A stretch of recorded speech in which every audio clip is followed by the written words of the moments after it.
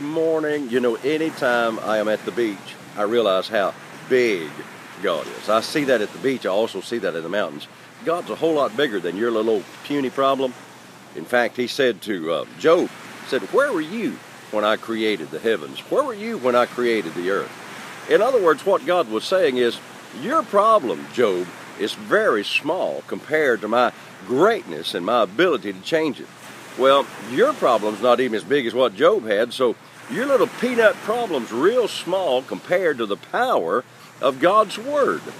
When you meditate in the Word, you confess the Word of God, the very power of God, the creative power of God that God created the universe with, comes in line to recreate whatever you need in your life. When God said, "Let there be light," man, there was light, and that was 3 days before he made the sun, the moon, and the stars.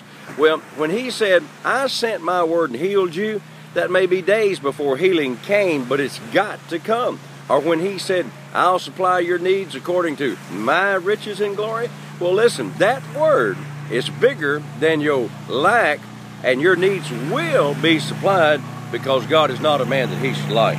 So rather than looking at your problems, why don't you start looking at the Word, because the Word is much bigger than your little peanut problem. You have a great day.